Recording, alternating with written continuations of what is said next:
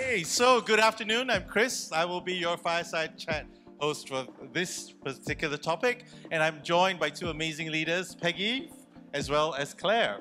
So, as we've heard just now, Peggy and Claire, you have worked through a very interesting merger smack in the middle of the pandemic, right? Smack in the middle of the pandemic.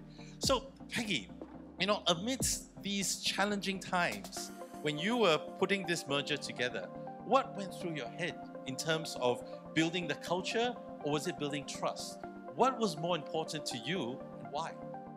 Okay, I think we are lucky enough, right? Because we encounter the integration with pandemic in the same time, which is a very high uncertainty environment we need to encounter.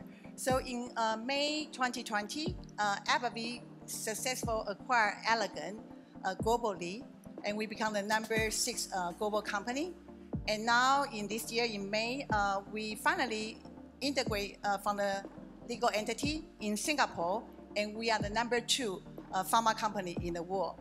So from 2020 to 23, majority of the time is in the pandemic, right? So it's indeed a lot of effort from our employee, our leader, how we can make a successful acquisition or integration together. And again, luckily, our case now be seen from the INSEAD as a best practice from the integration. So let me back to your question, right? So as a leader, my starting point is always looking for our people. Because people are the one who make the culture, they are the one to make the medicine to help our patient. So the people build the culture, and the culture lead our people. So culture was definitely the foundation. But in the other hand, look at our case, right? We have once in lifetime experience integration, worry about your career, company, merge the different culture, but also have the pandemic, which is also impact to your personal life and also your company operation. So there's no other time than this time. We need a stronger leadership to drive the transformation and integration. So how we can build a stronger leadership trust is also very critical. So I would say these two factors are complementary to each other. But how we can do that, right? What's our tips? I think it's very easy. I would leverage about the care. So the care starts from the C, culture. A is accountability. R is a relationship. And E is for the essence. So let me give you some idea about how we do it. So in terms of culture, right, for our company, we are not only looking for our goal, we very much looking for how you achieve those goals, right? So we're talking about the ways we work. We're talking about the 5 leadership behavior. So we want to emphasize how you demonstrate your leadership behavior, and then you can achieve your goal. So this is a foundation for our team. So when we do the integration, I think the first thing we did is like the first time we have the introduction meeting, we talking about our culture only, because we want our partner, Allergan, they understand about our culture. And the second part is when we do the town hall, we pretty much prepare a lot of time, including our appearance, because they are very good at the medical scientists, right? So we are worried about, maybe when they look at us, they say, it's not the company we want to join. They lower down our appearance. It's some kind of thing. But in the rehearsal, we put a lot of effort. We try to understand about their language, for their culture, and also their preference. Because we really want them can see and feel our culture. We are not only talking about, but they can really see it because we are care. So that's the first one in terms of culture. The second one is accountability, right? So for us, all our manager, they hold accountability to have their staff success. So this is very important. So what we expect our manager, they need to have a good quality, regular one-on-one time to talk conversation with their employee. So during the pandemic, right, when we also acquired Allergan, we really want our team continue have this kind of conversation. In the other hand, we also have a lot of virtual leadership training program. because we want to show our team we are not only talk to talk, but we walk to walk, even in the pandemic time. And even you are the newcomer, but you join the same family, the same treatment. The third one will be the relationship, right? Because we know it's very important. We build a trust. And most of the time we can see if we can really increase the incredible rapport, we really can build a great trust.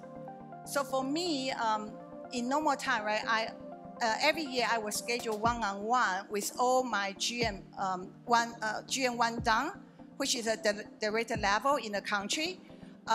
It's about 80 people from 9 countries. But I love it because through the conversation, I can understand their aspiration, their development needs, and also some feedback or some Q&A. Especially in the pandemic time, right, integration, I changed the topic to the well-being. We're talking about the family, how you deal with the stress, how you stay calm during the COVID-19 situation, right? So I think this really incurred a lot of great feedback. Some of the employees say, okay, in their past 10, 20 years, the career life, right, they never have a one-on-one with a VP. So they really appreciate. I do think this really helped a lot during the pandemic and also the integration. So the last but not least, right, I'm talking about the excellence.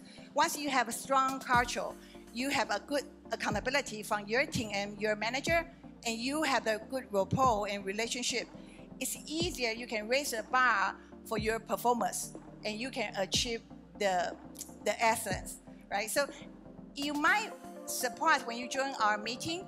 I think most of the time, I think Claire will agree with me, most of the time in our discussion, you will hear that our team were talking about, okay, how can we do better? Should we do differently next time? How can we raise the bar if we do it differently? Some kind of this kind of wording from our team, right? So the end, I will conclude. I think the both sides very important, and they need to complement to each other. Then we can build a good culture in trust and the leadership. I mean, certainly, Peggy, thank you. I think it's really, you've mentioned that it's important to have that transparency and consistency, right? Come hell or high water, as long as the leaders are walking the talk, right? That's how we can build that trust. And we believe exactly the same thing at DHL. But when you have a new leader, Claire, how do you build that trust? Because technically, you were parachuted into Allergan from AbbVie at the time of the merger. So, you know, with all these challenges and a new leader, how did you build that trust?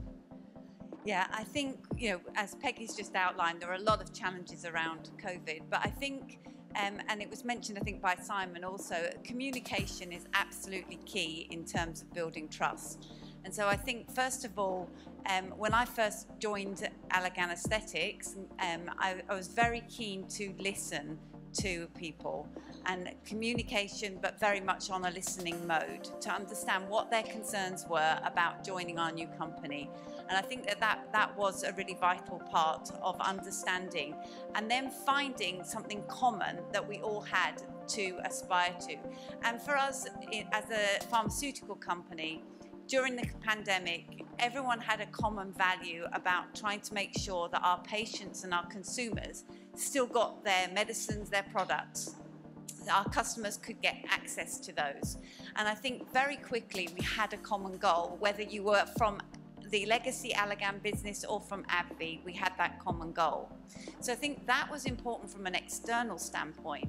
And then internally, then of course, you know, we at AbbVie have a fantastic culture around equality, equity, diversity, and inclusion. We call this ED&I. And, you know, diversity is something we really embrace. So we did have people that have got very different viewpoints coming into our organization, but we really embrace that. And we have this wonderful vision for our ED&I, which is about I belong, I feel inspired, and I'm not the only one. And I think that really by living around that and making sure that we're doing things to help our teams feel included, and that meant that it was building online forums because we couldn't meet in person. doing lunch and learns as we would do between the two organisations, but we had to get lunches delivered to people's houses so they could do them online. And then doing other things, so having regular pulse surveys with people to understand what their concerns and needs were. And then now that we're out of that, period of the pandemic, we've really taken a responsible view again to listen to our teams and ask them what's working for you. And as a result of that feedback, we've moved to a situation now where we embrace hybrid working.